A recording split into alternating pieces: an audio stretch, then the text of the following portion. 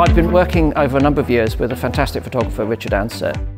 He and I had been discussing this idea of a sort of a pastiche on ecclesiastical pictures with a figure that was sort of lending itself to St. Francis of Assisi, but tongue-in-cheek and leaning to that, but colourful, bright, enthusiastic, full of life.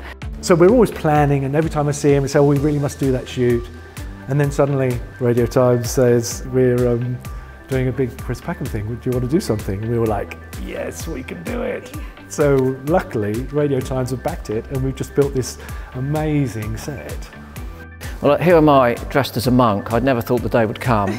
I'm clearly not worthy. Certainly, you know, I wouldn't qualify. I'm not a righteous person. That's the pastiche that we're playing on, this idea of the patron saint. So he's allowing us to have some fun with that, but we're also saying that Chris is one of those people.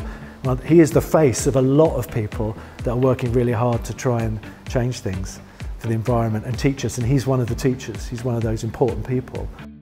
Having the opportunity to guest edit the Radio Times and shape the content, to firstly warn people that we're in a crisis, but secondly to enhance their admiration for the natural world so they want to look after that natural world, and then thirdly to empower them to understand that they can make a difference themselves. And that's the key thing. Every single one of us can count, but now is the time to stand up and be counted. So Chris gave us a list of the most endangered animals that we all recognise and know, so that we can get a sense of what's happening to the world.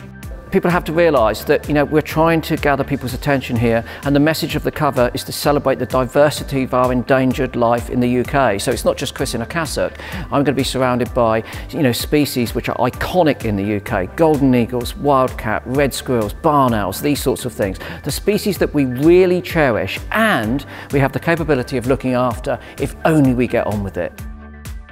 It's a privilege to be able to guest edit a magazine with such a wide readership, and from my point of view I want to do a good job, and also I want to make it count, and I want to make sure that the readers can take something away where they feel empowered to make that difference.